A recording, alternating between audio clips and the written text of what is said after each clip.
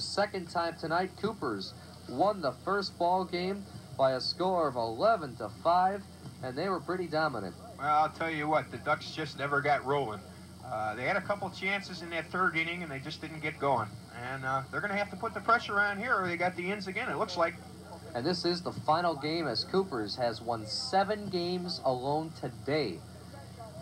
And here are the starting lineups now. First of all, for the Ducks,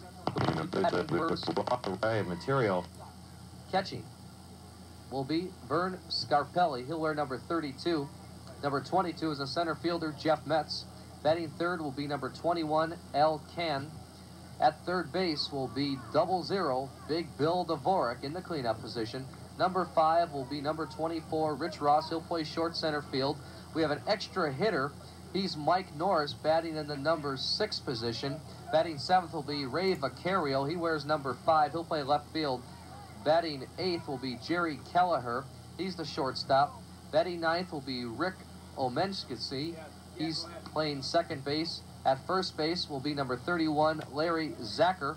And the pitcher is Skip Borkowski. That's the lineup for the Ducks and 4 Coopers, who come into the game winning 7 games today. 1 more and they have it all. Leading off will be Frank Mastari. He's number 33. He'll play shortstop. Number 10 is Matty Gillen. He'll play second base. Kenny Cooper will be the extra hitter tonight. He's number 26. Number 44, batting cleanup, is Big John O'Connor. Carries a fine tradition of softball. He'll be catching the ball game. The pitcher, the well-known number 6, Tommy Zarnik. And after him will be Bud Dorsky, and he's the first baseman wearing number 3. Kenny Flaws will follow him. He's number 12. Number 4 is Don Bianchi. He'll play third base. Joe Samodi, and then Mark Schuler round out the order for Coopers. And we're underway with the first pitch, and Vern Scarpelli taking first strike 1. Ball 1, strike 1 here. Vern Scarpelli leading off the game. The winner to take home the top prize, ground ball, base hits. Excuse me, foul ball. Yeah, it was just a touch carried foul. away. About 15 feet foul. No problem. Well, Tommy, it's good to be here. We got plenty of fans on either side down the lines. We got plenty of fans in the bleachers.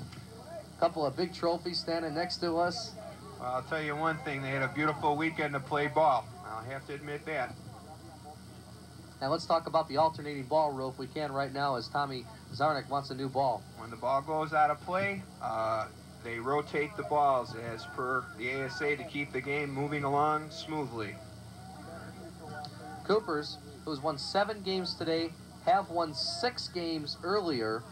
That was in the spring in 1 day, and that's been their longest so far. They're going for 8 right now as Vern Scarpelli flies out right there to Joe Samodi in center field, and there's 1 down.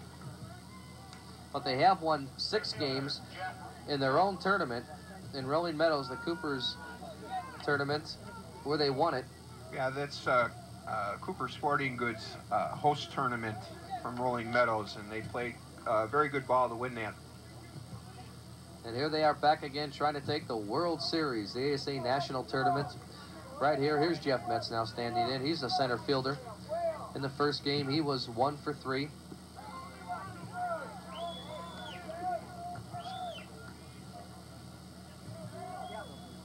Tommy Zarnik on the mound, the man of many nicknames, known as Eggs, because he's from Hammond. Oh, he's not from Hammond. He's from Chicago. Is he? Yes. They told me he was from Hammond. Well, I think he's just pulling your leg a little bit. I'll tell you what. His nickname's been Eggs for as long as I've known him. And always playing in Chicago.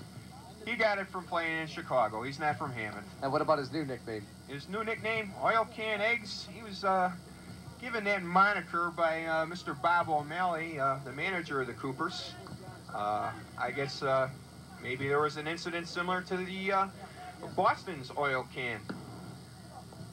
Line shot right at Mark Forgetto, the short center fielder. A play that would have been hard to make without the glove. Tom, I want to point that out right now because every guy has gloves.